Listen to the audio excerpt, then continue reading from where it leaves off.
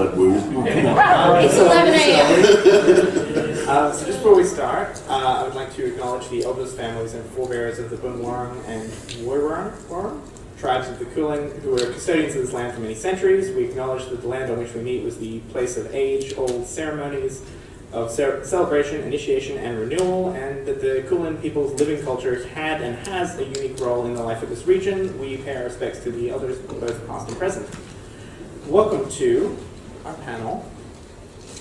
Are we getting the slides up? Yeah, slides? Yep. Yeah. Page to pixel. So for those who just walked in here randomly, the idea of this panel is that there are lots of people on the internet and events like PAX who debate what the best video game movie is. And so we wanted to try and flip that idea on its head to talk about how video games adapt other mediums like comics, books, obviously movies and TV, and just sort of talk about the adaptations and adaptations that stuck with us, regardless of whether they're good or bad games. Did they nail being a good adaptation of the source material? We talk about what's good, what's bad, and whether or not anyone remembers the Dante's Inferno action game. Do people remember the Dante's Inferno action game? Yeah. Oh, so like a few people. Rest in peace. All right. So with me today, for this film, I'm Fergus Halliday. I'm the editor of PC World Australia and Good Gear Guide. I write about tech and games and all that good stuff. To my left, I have David Smith, the editor of the AU Review, the games editor, specifically, of the AU Review. I have Matthew Hewson, the editor of Player2.net. I have Kat Benstead, a brand manager at Turn Left. And I have Jess Zammit, director at Queerly Represent Me. So, before we may as well just jump right into it. David, talk to me about the Da Vinci Code video game. Oh boy, this one came out on the PS2 so long ago. Like, this was sort of when the movie tie-in game was dying, basically, and they're really scraping for ideas of what we can turn into an action game. It's a third-person shooter. Action? Was it? Yeah. Were there gunfights? Yeah. Just Robert Langdon shooting people? No, he just rocks. I thought he was an archaeologist. Yeah. Or like a professor, right? No, he's like Yeah. I thought this was like we're solving art crimes, and no, that's with a gun apparently. Like, I don't know. A real paintbrush. What is this? How else are we supposed to solve crime? Like with your brain? Yeah. With logic? Yeah. Where they had puzzles to solve. Did you shoot things? Is that the puzzle mechanics? No. Oh, God. Okay. No, you like push statues and choose statues and stuff. No, not a good adaptation at all. But as Fergus was actually saying before we came in for this panel, they gave away a ticket to the movie in class, which was also terrible. Was it a good adaptation of the source material? We went to see this movie because they thought people were going to race out and buy this game, man, and then we've got them in the theatre. Like, I don't know. So is it a good adaptation of the movie, but a bad adaptation of the book? I don't know. No, I don't think there was any good to come out of it. No, that was just like it was a project that had to get finished. Apparently, we need a game of this. Yeah. What would a good Da Vinci Code adaptation look like? I think it looks like a bit like Myst. Yeah, point and click adventure or something like that might work. A Telltale style, possibly. Yeah. What if it had guns? I mean, I think somebody thought it was a good idea. 15 years too late, man. It would have been a lot easier if they'd have just shot that albino fella right up. I know. Okay.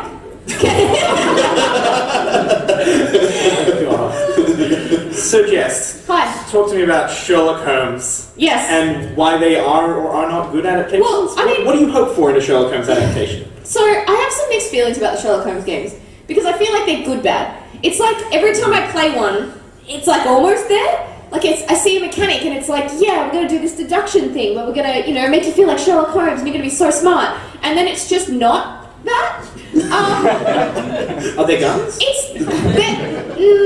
No, maybe. It's not a core mechanic.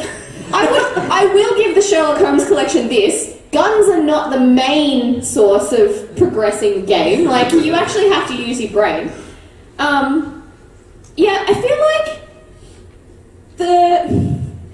it's the same feeling I have about, like, Phoenix Wright, which is kind of not relevant to this, but it's that feeling where you're like, I know what's going on.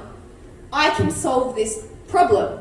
And I'm not wrong, but I'm just not solving it in quite the way that it wants me to solve it. So it's like, no, I want you to link these two things that are almost the things you want to link, but are different by like a word. Or I want to link these two things, but I'm like a step ahead of where it wants to be. Which kind of takes away from that super cool feeling that I think the Sherlock Holmes games are going for, which is like you're so smart, you can solve murder, like Sherlock Holmes. Yeah, so I think that, having said that, I think they're progressively getting better as time goes on. I was saying before this, I have hope that by the time I'm, I don't know, 50, that they will have released a perfect Sherlock Holmes game. Some of them had some issues that I think were not related to the fact that they were Sherlock Holmes games, like the fact that in one of them, Watson follows you around, but it just turns it into a horror game for no reason. Because you're like walking down a corridor and you just swing around and he's like right there. And he's like, hey Sherlock, can I help you? And you're like, please don't. This is a radical, version of the material. Yeah. Sherlock Holmes meets PT. Meets, yeah. Yeah, he's like, hey Sherlock, I heard you want to solve some crimes.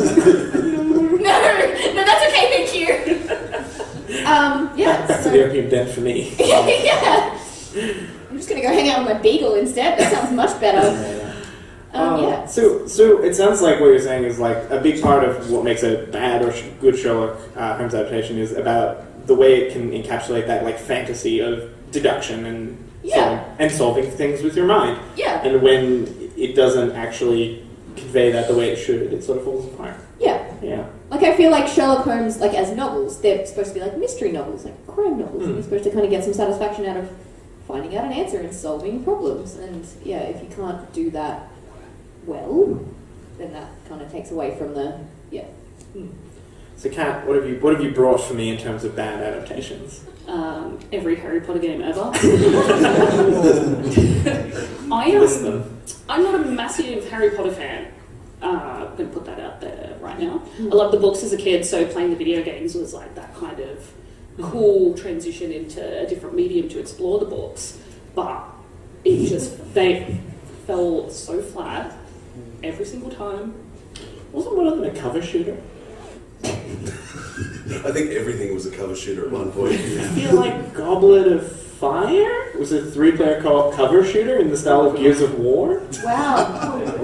I kind of want to play that. It could be one of the other many bad Harry Potter games. I don't want to pitch myself to that too. You should pitch that to Warner Brothers. I flat out did not like the way that they, because there's so much that happens in a Harry Potter book, right? You've got all these intricate relationships, and as someone who's read the book, and then you go to play the game, you're kind of like, oh well, everything here sucks. Should it be a dating sim? Yes, I would play. Yeah, it should be a dating sim. That's the correct way they should have gone with it. It should be a dating sim. Okay. 3DS dating sim. Oh, yes.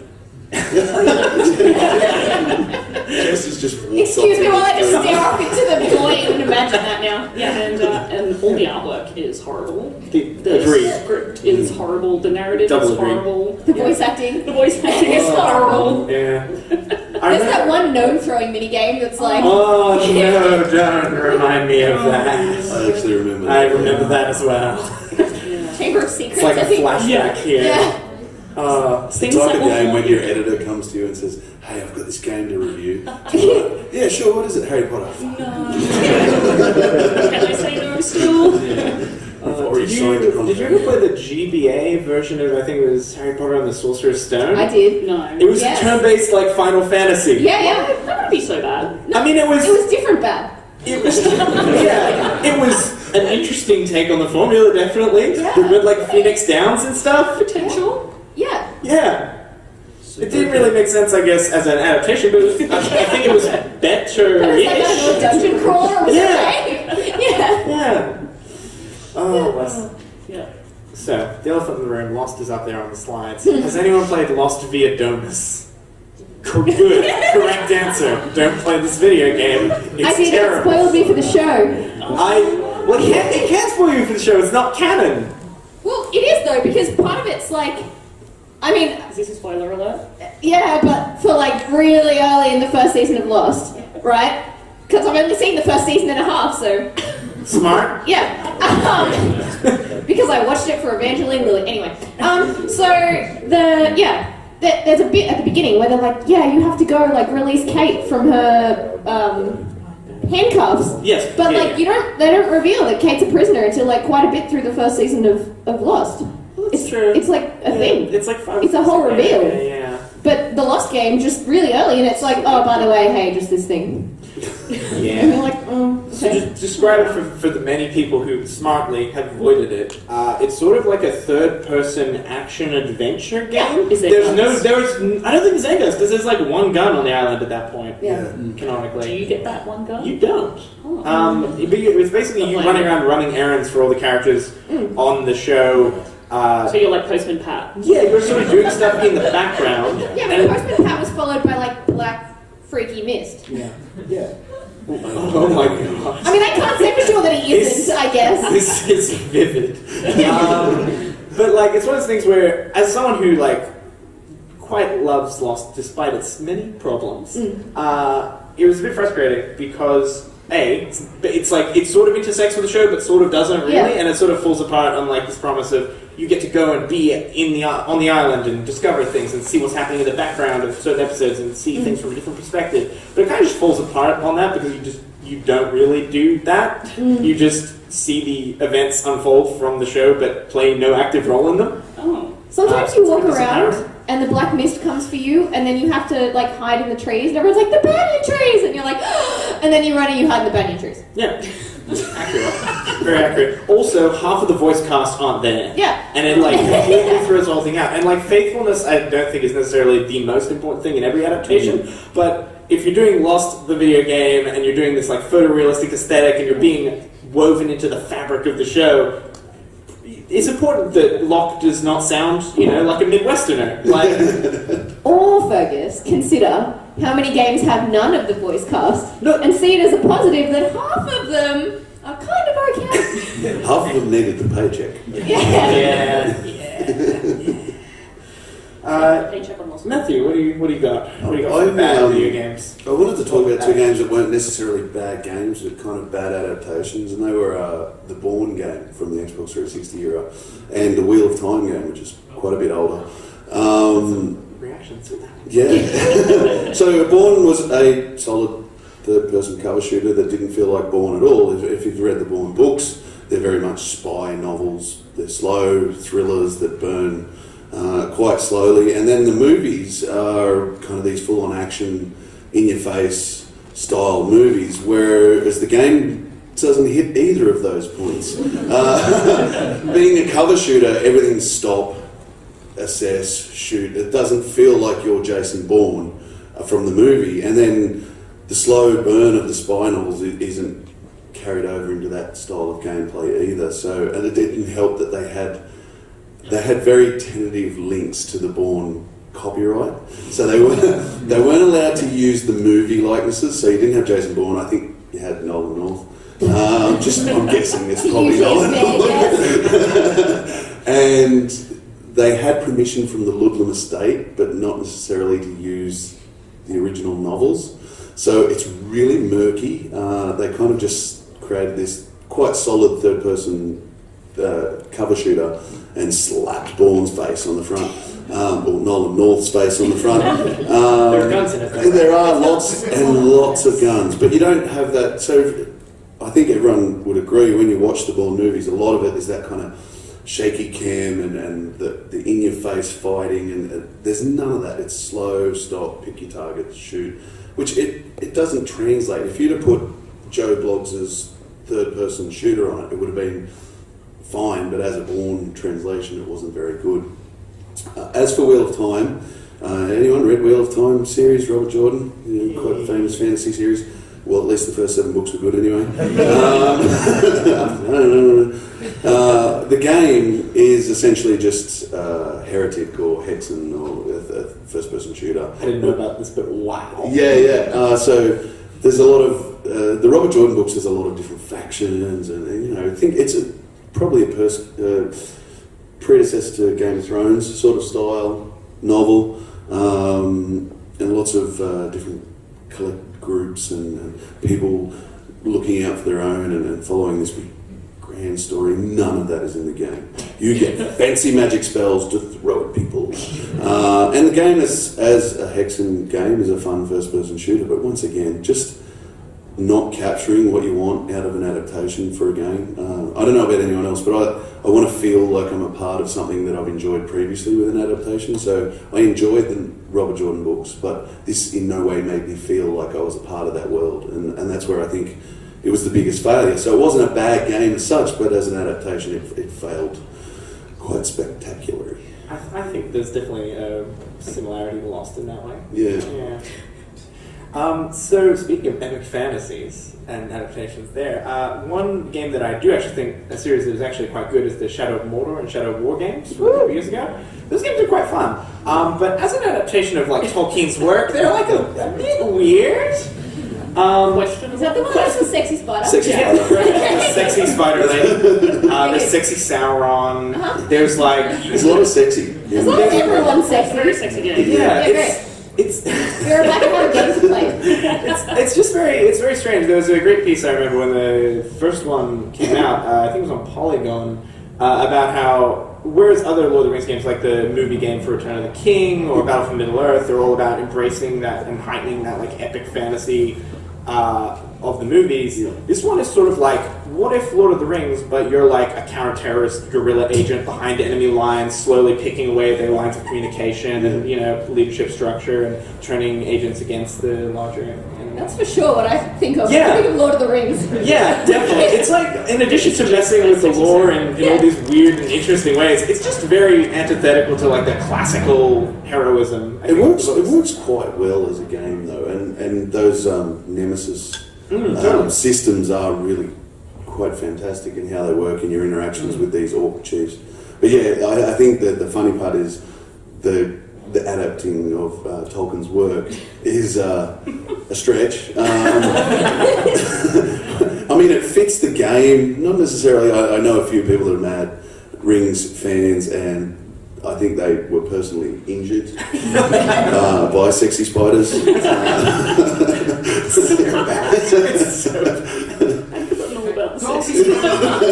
the only thing I know about the games. Yeah, a sexy spider. I mean, it feels at times like it's, you know how they did the Empire Strips Back and all those burlesque versions of Star Wars? It feels like the burlesque version of Lord of the Rings. There's no guns though. No guns. No guns. There's a grappling hook in one of those DLCs though. That's pretty close to a gun. Yeah. There's arrows. Yeah. Lots of arrows. Sure. Yeah. I mean, that makes sense. Yeah.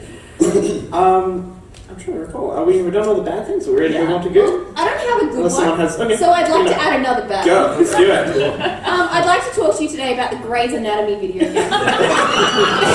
You're probably wondering why I've invited you all here. It was all part of the elaborate plan to talk about the Grey's Anatomy game. Alright, tell me about the Grey's Anatomy video Don't game. tell me about it.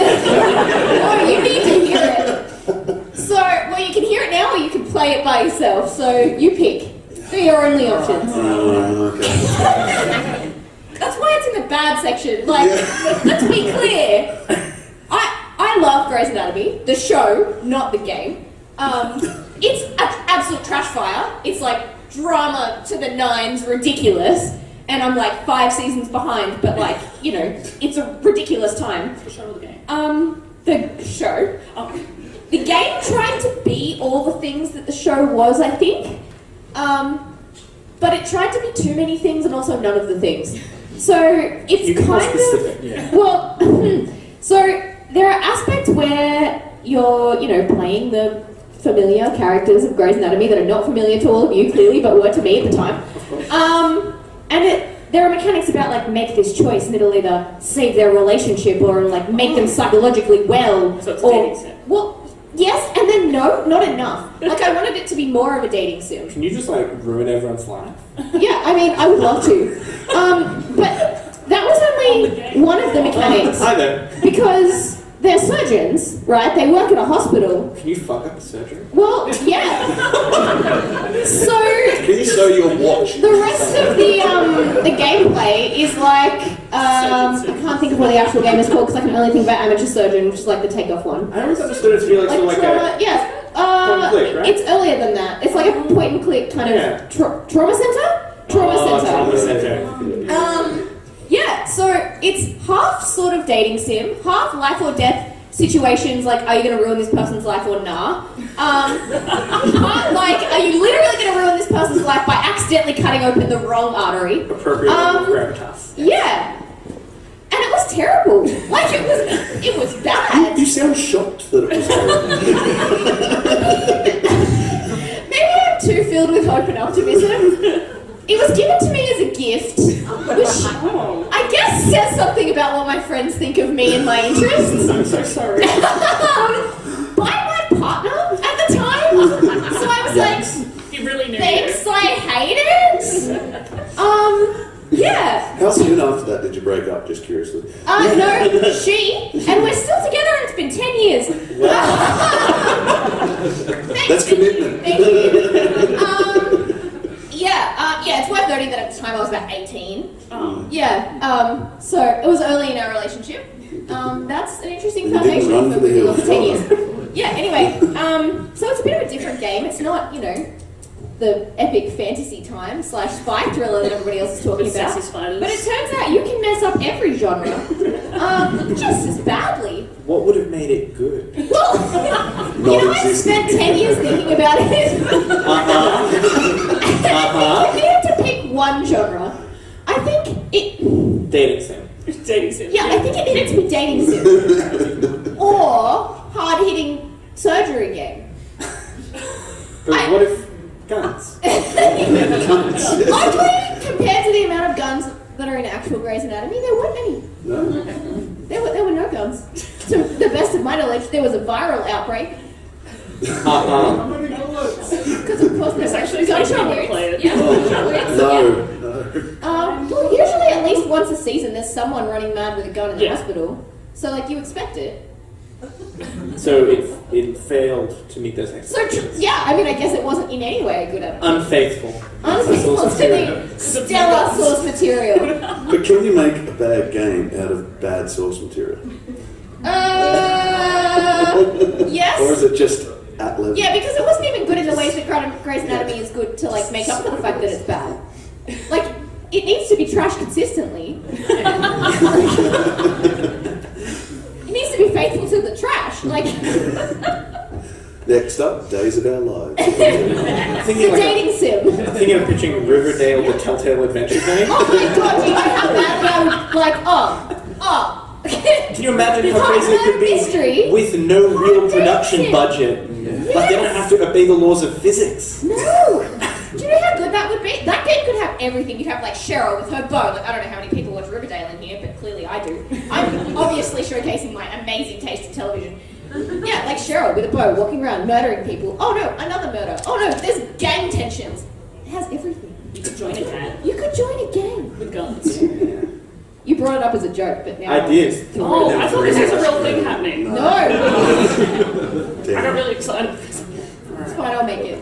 I don't make games. Isn't that about Archie? I'll learn. No. Yeah, I also don't watch Riverdale, but I read like occasional synopsises and go, yeah, that sounds Archie's crazy. there. I have Archie vs Predator. Nice. That's awesome. Really cool. It's awesome. Moving on. Sorry, serious games. Yeah. So, we've talked about the bad and identified some of the missteps and ways in which our, iconic classics like the Da Vinci Code and Grey's Anatomy. the Grey's Anatomy video game went wrong. Let's talk about adaptations that we think are good. So we got a bunch of ones up here that have guns in them, which...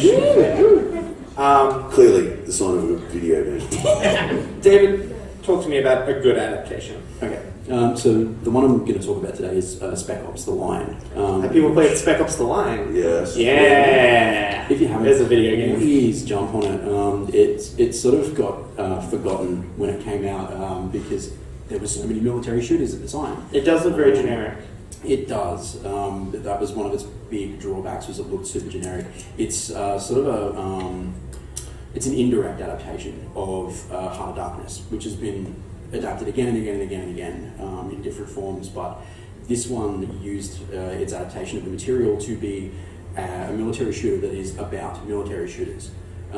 It's thinking a lot about what you're actually doing when you're playing one of these games, why you're doing it. It's got a lot to say about mental health, post-traumatic stress, trauma under fire, these sorts of things. And I can't remember the last time I played a military shooter that really dove into them the way that this one does, and still uses the twist ending. Like if you know how Heart of Darkness ends, this one ends the same way, and it hits you differently because it's interactive. You can watch Apocalypse Now, another adaptation of it, and it's because it's a movie, it's a passive medium, right? So you hit the twist at the end of the movie and you understand it, you see where it came from. When you're playing Spec Ops The Line, it's happening to you.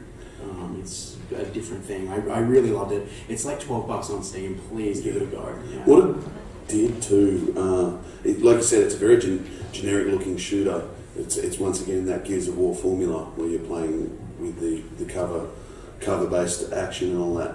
And so it starts off with this very kind of unassuming, hey, I'm going to be Ruha America. Nolan North actually is in this. Yes, Nolan North is the main guy again. And then you get to this point, and I'm not going to ruin it for anyone that hasn't played the game because I agree, go out and play it. Yeah, please play it. There's this one point when you realise something that I don't think I've ever played a shooter that has hit me like this emotionally in this one point. And anyone who's played it will know what I'm talking about.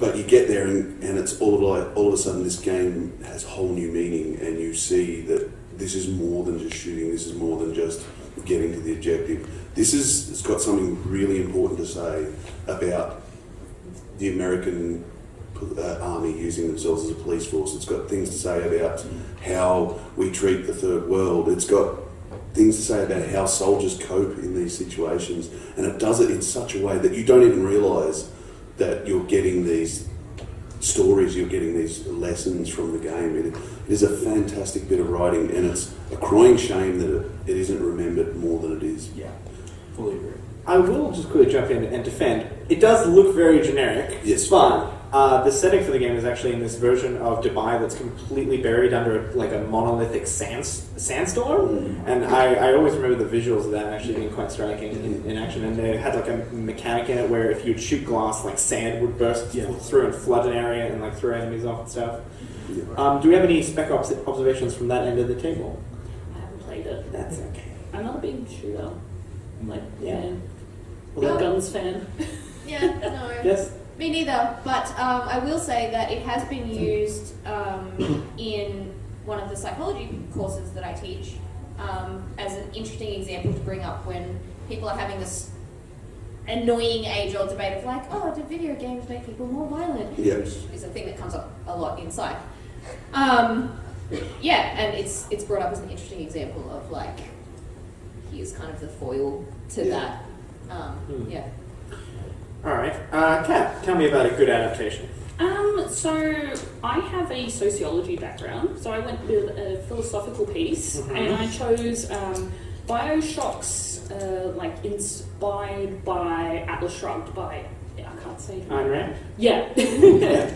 So it's more about talking, I think they kind of visualise what she's saying in Atlas Shrugged. Literalize it almost. Yeah, so you still have the same protagonists and antagonists, so it's Fontaine?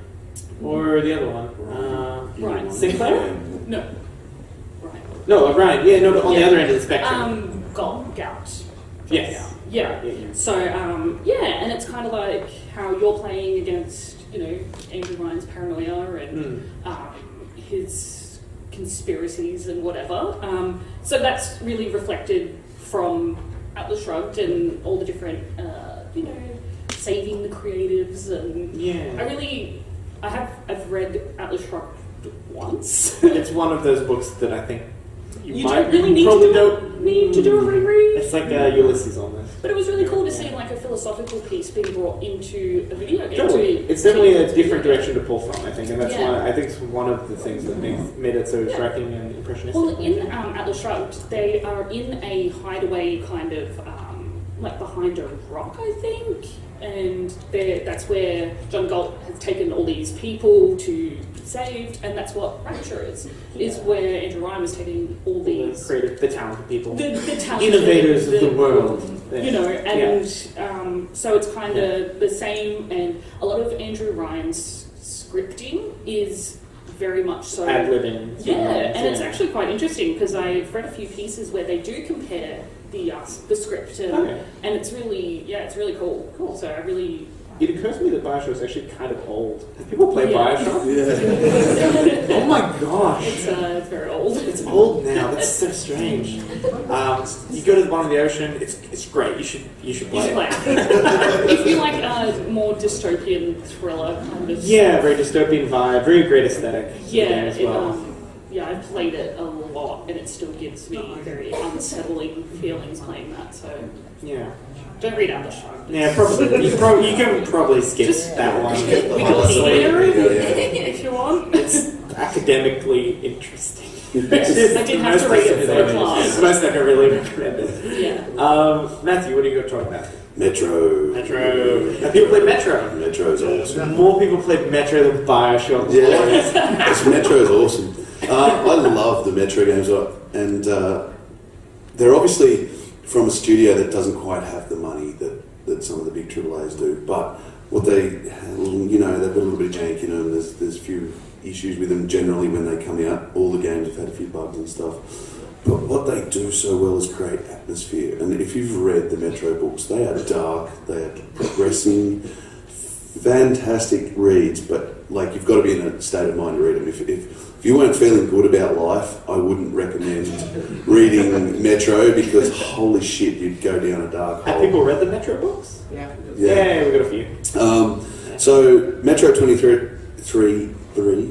the first game, and based on a Russian book, and it's set in the Russian metro tunnels after apocalypse, essentially, nuclear war, and humanity surviving under there. And what it does is creates these tensions between rival groups. There's Nazis, there's communists, there's these rangers that act as almost like the police force, I guess, for the tunnels. And along with that, there's a lot of guilt and I guess consequences from the nuclear fallout with the Dark Ones, and how they all interact and how all the factions play against each other. It's something that very few games manage to do in that perspective, in that first-person perspective.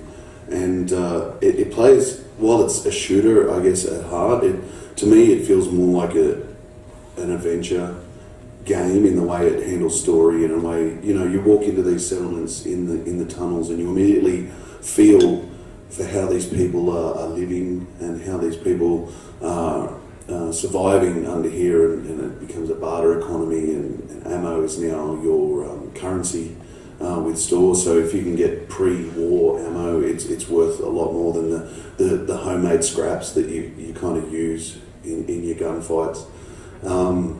Everything has this kind of homemade feel of a group of people that are just barely hanging on, and yet somehow humanity still has this need to really balls things up with Nazis and hate groups and how they interact with everyone. So I think that I struggle to think of a game that's captured a novel better than the Metro series. They've done really, really well. I mean, we'll obviously talk about The Witcher, but yeah, I think it does a better job than The Witcher, actually, of adapting the source material. The author's actually relationship with the games is actually quite interesting, different to the relationship between Sapkowski and The Witcher as well, in that he kind of allows, from my understanding, he just canonizes fanfic. Yeah, pretty much. You write like a Metro story and he's like, cool, that's great, it's canon. Yeah. he loves it. He goes, he's like, cool, it's real now. He really digs it. I remember talking to friends of mine that went on a press tour for Metro last night, and they took them to Russia into some abandoned tunnels. Wow. And they said it's horrible, but it was a really amazing experience. So they went on this press junket and went through the tunnels, and they had in an open space in the tunnels, they had the game set up for them to play. And, Oh my yeah, it was creepy as shit. So, That's too much. That's you too know, much. they also provided psychology afterwards. But yeah, Metro, wonderful. Yes. Jess, Hi. do you have a good adaptation to go with I your actually did. I've actually been thinking about it just Alright. in the last, 10 minutes. And I realised there's actually a really obvious one. Yeah. And it's Spider-Man. Oh. Alright. Which is a super great game. Like, I loved the Spider-Man game that came out last year. Last year? People play this? Yes. Alright, we've got some people. Yeah. Do you guys play games? One of the biggest brands on the planet. Yeah. Just checking, like. For the record, I really liked the Spider-Man 2 adaptation, I think, of the PlayStation 2, film, yeah. the PS2/GameCube, I think. The PC version was not very good. I just Okay, well, wanna the jump in GameCube there. one went off. So, yeah, I mean, weirdly, I would think it seems like an oddly hard thing to get right, the feeling of like swinging as Spider-Man, and yet I've now played 2 games that did that incredibly well. Yeah. Because obviously that's what I mean, personally, I think about when I think about Spider-Man. It's like I want to be able to like traverse the city in a fun, swingy way. Yeah, and I think that often it's the case that adaptations are not great. Because I think, particularly when they're big brands like Marvel games, they don't necessarily have to be great Yeah. for People people are still to gonna buy buy them, them, yeah. right? Yeah, so when I played Spider-Man, I was genuinely surprised by how full it felt and how much it hit on everything that I think it needed to as a Spider-Man. I've heard they do some interesting stuff with the characters and relationships in that game. Like, J. Jonah Jameson is a podcaster? Yes. Which is like, choice. Yeah, yeah. He's like the real obnoxious podcaster too. You know? And like, feel those. like MJ is a fully formed character that you get to actually play, and she has like agency and does things that are super cool because she's super cool. And that is important to the, to bringing that kind of stuff from a comic book or from a movie over to a game as well. I can't play an adaptation where I'm not going to be involved with the characters or be involved with the environments because I've built this idea already in my head. And if that game doesn't deliver, then it's just such a disappointment. And so I try to really steer clear of anything that I've read that's been adapted into a game or a movie. Yeah. Yeah, particularly with books because you create such a vivid world in your Yeah, head. absolutely. And It makes it very hard. Yeah. Yeah. I mean, we're being very critical, but I'm sure it's really hard to get it kind of right. nail that. Yeah. Yes, that's the one I thought of. It. Alright. It's very good. David, what have you got? You have more, right? I had a couple. You had a couple.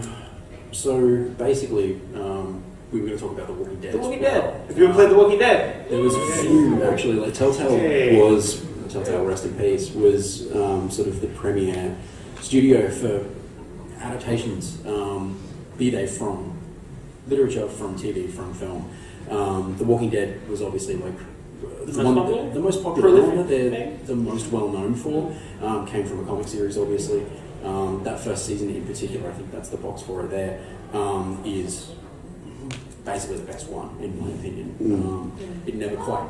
I really enjoyed The Wolf. I was going to get to that. Oh, good. It's just specifically Just The Walking just Dead The Walking season. Dead, yeah. Just within the absolutely. Walking Dead series, Yeah. I thought the first season was probably the best of the lot. The Wolf Among Us is probably my favourite. Amazing. The Wolf Among Us is a gorgeous little now. Yeah, Has anyone based on- actually read the... I've read a little bit. A little bit, yeah. Based on fables. Yeah. Bill Willingham's fables. Yeah. There's a lot. Yeah, Like, it's it's long very comic. intimidating. Like if you haven't started reading that book, there's a lot to get through. The art is amazing though. It's a wonderful Better story. than Shrimp, definitely. It's all about fairy tale characters who live in the real world and conceal their identities within this small conclave. And it's not very good. Yeah. It's bad. Yeah, The real world is they don't bad. like being there. They don't like it one bit. It's great. The game itself focuses on one character from the comics, Bigby Wolf, and is attempting to solve a murder. Basically, it's brilliant. The less I say about the plot, the better, because once you get into it, it'll start to unravel itself before you'll have a really good time figuring out what exactly is happening in this story. I was absolutely gutted when Telltale closed down and they had to cancel that second season. I know, the second season. I was really looking forward to that. Yeah. Are the Telltale stuff still available on Steam if you haven't purchased them? Some of them, I think it's a rights by rights thing. But they've lost the rights to some of the stuff. I'm not sure if Wolf Among Us was one of them or all. I was trying to find a copy of Game of Thrones by Telltale a while ago and improved it. I know it had a physical release, so if you were able to track it down on PS3 or Xbox 360, you'll be able to find it there. But digitally, probably going to be a challenge. So what made the Telltale stuff, I guess, compelling as an adaptation to you? What works about it? Why you're like, this is a good adaptation of this comic? It's still about fundamentally they got the tone of it correct, which is it is a fairly dark comic, but it's also darkly humorous. It's that's very saturated colours. Very like they were able to do something really stylistic with the visuals as well. They captured it perfectly. Like when I'm reading that comic book and I'm playing that game, it feels of a piece. Definitely, there's like a consistency in tone, which I think is like very important to a lot of adaptations. Yeah, and I definitely see it there. Kat, I feel like I skipped you. Tell me a good adaptation. Did I skip you? We talked about Bioshock. Oh, we did. What happened to you? I can talk about Symmetric. You do one. What have I got? All right. Have people played a game that came out earlier in the year called Elsinore or Elsinore? Yes. All right. So Elsinore is an indie game. Tell me about Elsinore. It was kickstarted a while ago, but it's basically a Hamlet simulator. I've played a few weird adaptations of Hamlet in my time. There is one called To Be or Not to Be, and it's like a point. It's like a multiple choice. I played that at school. Yeah. When I was, being very academically successful, but also playing To Be or Not to Be. Like a text game. It's awesome. It's a fun little thing, but also it takes that one step further, where you play as Ophelia, who's sort of Hamlet's love interest in the Shakespeare play, for those who haven't seen it. But basically you play as Ophelia, and then you sort of live through the events of Hamlet, and in the play, Ophelia kills herself about 2/3 through. And so you approach that point in the story, and then a hooded figure shows up and is like, well, they're going to find your body and think you killed yourself, and just gets you. And then Ophelia wakes up at the start of the play remembering what's happened, and it's a Groundhog Day style situation. And you have to live through the events of Hamlet over and over again until you can talk people or like cause events to happen in a way that stops you from dying, and then tries to resolve the play peacefully. Wasn't long enough. And so have you seen the Kenneth Branagh version? It's genuinely one of my favorite games I've played this year. It's still shorter than David Tennant. But it's so interesting. Oh no, the David Tennant one's very long. But like as an adaptation of Hamlet, it's absolutely fascinating because you get a sense of 3D space to the scene. So you can walk in and like see a scene happen between Hamlet and someone else. Hamlet and Bernardo. They'll talk about a thing, and that scene might be in the play. But while that's happening, you can go to a different part of the castle and see what two other characters are doing and what scenes are happening there. And you just get this real sense of space, and it gives you such a vivid construction of Hamlet and what it's about and what the characters are actually about, and getting that extra depth and seeing things from different perspectives. It's what I would want from that Lost video game, honestly. But as an adaptation, it explores all of the things that Hamlet does, but because you get to spend a lot more time in it and a lot more time in the place and with the characters, it hits so much harder. I can't recommend it enough, and I think it's absolutely fascinating adaptation. I'm just going to make myself a little note. Yeah. Okay, Kat, back to you. Give me a good adaptation. What else you got? Should we talk about The Witcher? I think we should talk about The Witcher. Well, in that case, I have one more thing I want to get into with David before we move on to The Witcher, which will be discussed. Yeah. David, both you and I have played John Wick Hex over the last couple of weeks for review. Yeah. Is it a good adaptation? Again, tonally, I think It is very Wolf Among Us in terms of style as well. Actually, have people played this new game? It's I think it came out a few days ago, right? Yeah. It's so it's based on John Wick, the movies. Keanu Reeves, it's great. Yeah. But rather than be like an action shooter, there are guns in it, which is good. Rather than be like a really fast action shooter, they turn it into a turn-based strategy game. Yeah. It's question, sort of asterisk. It's like sort of turn-based, but sort of not. Yeah. It's more like super hot combined Yeah. with XCOM. Yeah. Like, yeah. So you plot a move, and then John executes the move, probably executes a person, and then the whole world moves around him. Yeah. There was a series of mobile games a couple of years ago called Lara Croft Go and Hitman Go, and this is very similar to that. And on paper that sounds great, right? Yeah. Yes. Oh wow, I can see a John Wick. What was it like executed? It's So you know how John Wick, like the thing that's great about John Wick is that he like perfectly executes 100% of the time and just like takes out 50 guys and it's fine. You can't do that. I want to do that. It's very hard. It's like very difficult. And it takes like a lot of trial and error to actually kind of get that desired result. Yeah. They do have a cool feature in it where when you finish a level, you hit a button and then it will play it in like a cinematic cut, as if it was a scene from the movie. Yeah, super hot. Yeah, in real time, which is quite cool. But it's interesting because I think tonally, and apart from I think Keanu himself, they have all the voice actors from the movie, which does make it feel very consistent. It's got a very cool art style, which I think definitely. I think John Wick has like a lot of influence on like from like graphic novels. Yeah. That's Very definitely much so. carried over into PAX. Yeah. All right, let's talk about The Witcher. Let's do it. We've only got 10 minutes I left. know. I'm not sure how we're going to do this. Money now. We should have started The Witcher. All right, let's go down the line. Jess, is The Witcher a good adaptation of the books? I haven't read the books. Oh, Are they incredibly sexist? yes. Then yeah. Siri's cool. I like Siri. Yeah, She's cool in the books. She's pretty cool in the books. Yeah. She Okay, goes then, and hangs out with King Arthur in the books, actually. Great. There's a lot more dimension of things too. Okay, well then, what's your vibe on the Witcher TV show that's coming up? How's that changed your perspective on the books? Right? Are you going to see the TV show as an adaptation of the books or an adaptation of the games? Well, having not read the books, my feeling watching the trailer was Roach is a good horse. Yeah. Good boy. Yeah. Roach wasn't stuck on the roof either. Yeah. So it's obviously Very not Very they're not true to the game, yeah. Well, Yeah.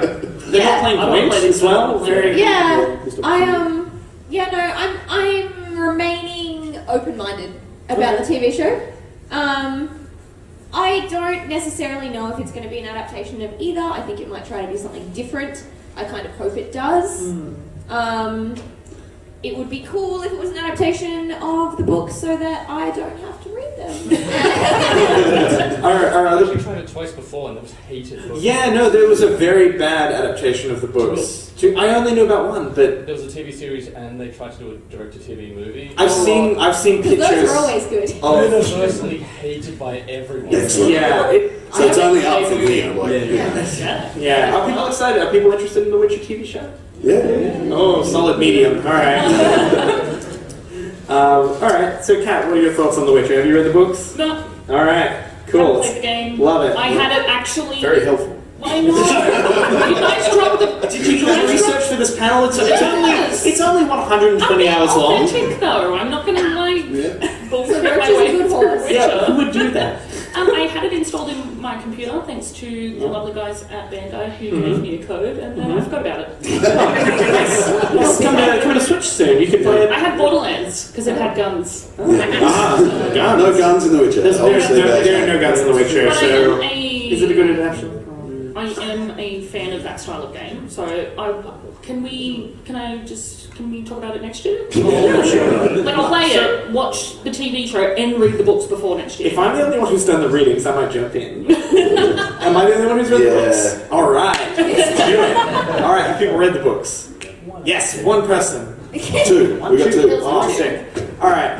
So the books are really weird, and the way they connect to the games, for those who have only played the games, is also a bit weird. In that, at the end of the, is this spoiler? Can I talk? These books are really old, and kind of question mark. Anyway, so the end of the book series, everyone kind of just gets killed by a lynch mob, Oh, right. Oh. and then at the start of the first Read game. them now. Yeah, Or like that's presumed dead, and then at the start of the first game, you wake up in like a field of dead bodies, and the girl's like, "Whoa, that was weird." And then you kind of have to, you have amnesia, That and was then you kind weird? of Yeah, kind of piece though. He's together. like, oh, this is strange. They sort of put the games after the books, but also they kind of Take bits It's from been, it. it's Yeah. been like not. It doesn't sync up and stuff. Does Yeah, it? no, it's a bit weird. Like there's events, there's stuff that is canon, stuff that is weirdly Yeah. rearranged or not canon or rewritten. Like in the books, not Yennefer, who's the other one? Triss. Triss is much more of like a figure in series life as like a maternal figure, and then in the games they sort of retcon it a little bit and make Yennefer a lot more prominent. And also, I would say that the Witcher books as well, they go to a lot more places. Like, there's just a section of the story where Ciri like goes to like this desert, sort of Arabia-inspired region of the world and becomes like a bandit. And it's like a lesbian love interest. It's like a whole thing. Okay. Um, So, I'm reading the book. yeah. yeah, What's that one called? What's that one? Yeah. I think Cat and I would like to read that one. it's also very weird if you do go into the books after playing the games, because like in the games, Ciri's like whole heritage is like pretty upfront in the third game in terms of like her relationship to Emery Van Emrys and like all the stuff. In the books, it's like a massive reveal. Like it's a big deal. It's not just a R plus L equals J plus L equals R. R plus L equals J thing. It's like a big reveal. And then when I was reading the books, I was like, yeah, come on, let's go. I know that I know it's coming up. Let's go. Let's do it. And I think as well in the books you get books set up a lot of the flavor that I think the game sort of took in a different direction or like made their own thing. Yeah. It's very interesting. The Thronebreaker, which came out, I believe, last year, is like the Gwent single-player experience. Yep. There is a section of that which is a just straight adaptation of some stuff in the book, which is about Geralt running into Queen Maeve of somewhere that I'm forgetting. Yeah. Anyway, it's how he gets the name Geralt of Rivia, basically, and it's like a big gag in the book, basically. Where he just goes around calling himself Geralt of Rivia, kind of just because it sounds good, and then eventually he gets knighted Geralt of Rivia, and he's like, oh, okay, well that makes sense. It was already a thing. Yeah, it was already a thing. That's cool. So there is definitely like the relationship with The Witcher and the Source Material, I think, is like really complex and weird. But I think it is almost. I think it is in some ways like it kind of takes a lot of the stuff in the source material further in a bunch of directions that are really interesting, and I would have loved to see the books be better. Yes, that's what I've heard. I've heard the story in the game is actually, especially the third game. The third game, I would say, I could see it. The second game is such a weird game. I really enjoyed the second game. The first game is a bit very, very rough story, but it's kind of endearing in how old school it is. Like stupid combat system. Yeah, they like built it on the Neverwinter Nights mod engine. Yeah. Like it's unbelievable that game is like functional and kind of good. Yeah. Not really by modern standards, but I still find a lot of joy going back to it. But yeah, which is just very interesting. Like some characters I think are adapted better than others, some places are adapted better than others, some plot lines are adapted better than others. But also it has the weird undercurrent of, is this canon? Don't think too much about it. Yeah. And see, that's the opposite to what you guys were saying about the Metro stuff, where Oh, definitely. if you wrote, oh yeah, it's canon, cool, that's fine. Whereas the author of The Witcher is definitely not like that at all. No, with his work. No. He's a bit about that. He's a bit cranky. Yeah. A bit cranky. Well, he missed the payload, didn't he? Yes. Sold it Well, for cheap loser. and didn't like the deal. Yeah, it's a whole thing. David, do you have any thoughts on The Witcher? I love The Witcher. The Witcher 3 is my favourite game. I actually, I didn't think there was an embargo on it. I just got my review code for the Switch version this morning. I'm going to have to Yeah. check you for details. Yeah, I'm going to jump into that tonight and see how we go. I've already How big is that download from the eShop? It's about 45 gigs. Clear out your memory card. Gets going. I saw some 512 meg ones on special. Yeah, I had to do some stuff to fit that one on there. It's the Game Gear edition, so it's all the existing content. That's awesome. Yeah, very interested to jump into that and play it again. I've spent 1,000 hours on this thing and I'm ready to go again on the Switch, basically. Yeah, this is one of my favourite game adaptations of all time. You just posted on how many rooftops Roach is on. Please, screenshot. I want a tally on Twitter. Yeah. Just have a whole thread dedicated to it. Yeah, just pictures of Roach on buildings. Might be. Maybe cameo from the Yeah, we got Yeah. Alright, well then, we have about 5 minutes left, so I just wanted to leave us on a bit of a fun exercise. What would you do? Given an unlimited budget, what property or work of fiction would you adapt into a video game? What form would it take to develop it? And could it be commercially viable? The last one's optional. You have an unlimited budget, so why do you... Yeah, it doesn't matter. I know what I'm doing. Alright. I'm doing like a Witcher 3 scale version of Dune. Like end to end, I just want to explore that world. That's what I want. Yep, 100%. I have no idea who would develop it. I don't know if it would be commercially viable. I just know that I want it. You need it. It's fine, the question is not about anyone else, it's just about you. Yeah. There is a Yeah, let's do that. there's a tabletop RPG of Dune coming out next year around. Ooh, interesting. Can I play Timothy Chalamet? Huh? Can I play Timothy Chalamet?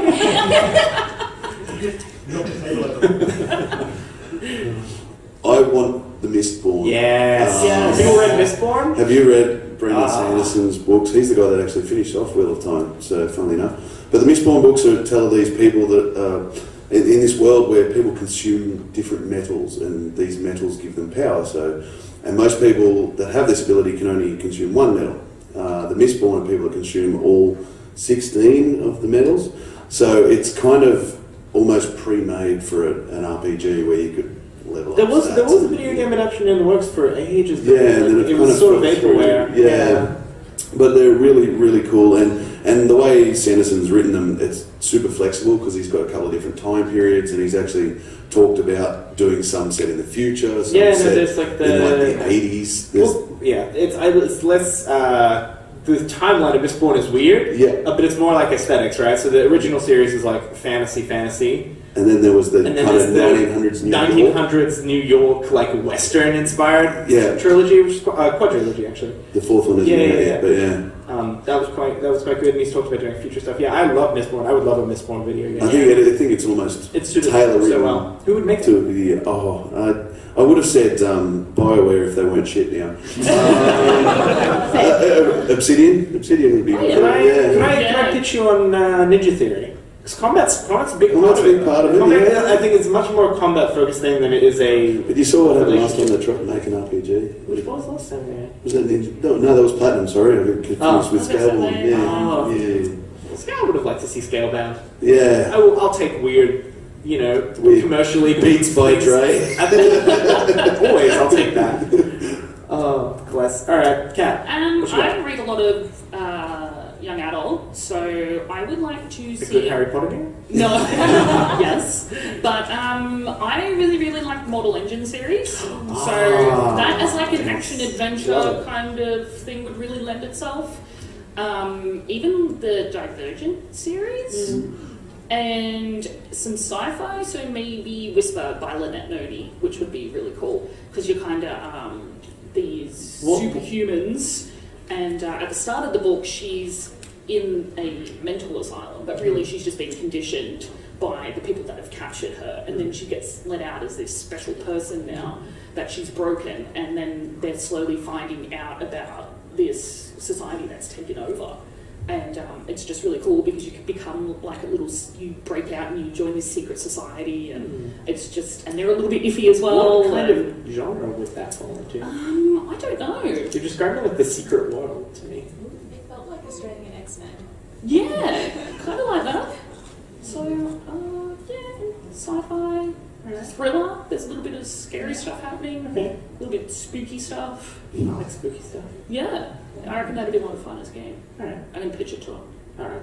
We'll talk about this. Yes. Now that you've mentioned young adult, I think the Hunger Games would be cool. Yeah. I think that would make a cool game. What if there was 100 people, they've gone there's a circle, there's money in this, I'm certain. No, but like not with other people, just me and then A dating NPCs. No, that's my next that's my next thing, is that apparently I just want to turn everything into dating sims. It's not a bad idea. Dating sim versions of everything.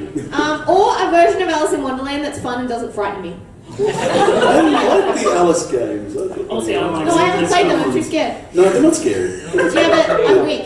The art direction in those games is fantastic. Yeah. I'm sure it is, but... Scary.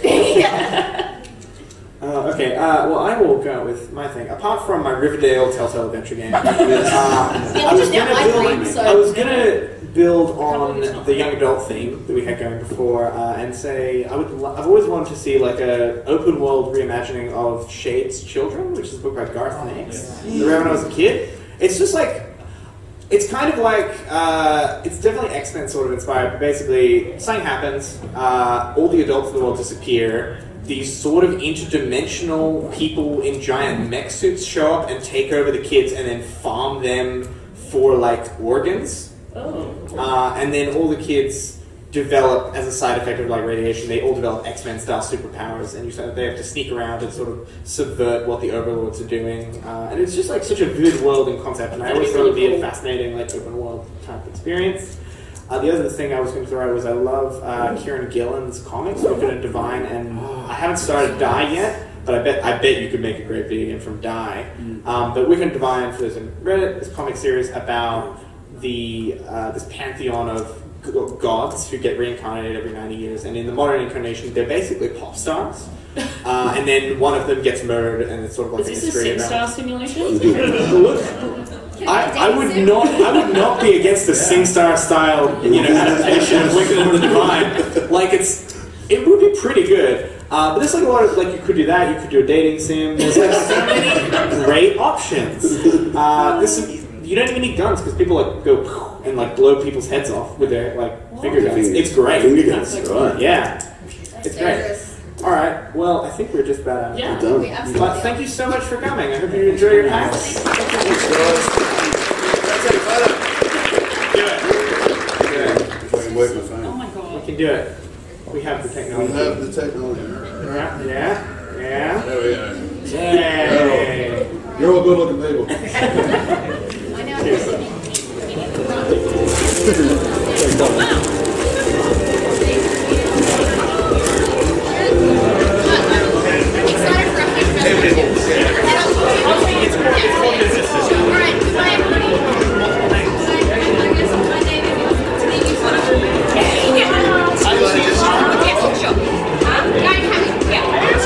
That was a yes to me, right? Yes to you, yes to David. Yes to Tom, yes to Tori. Yes. That was awesome.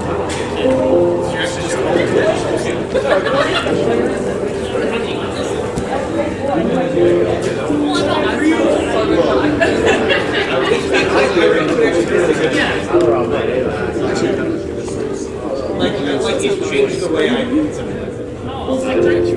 It's also very fun because eventually they like change the dialogue. So like died 100 times.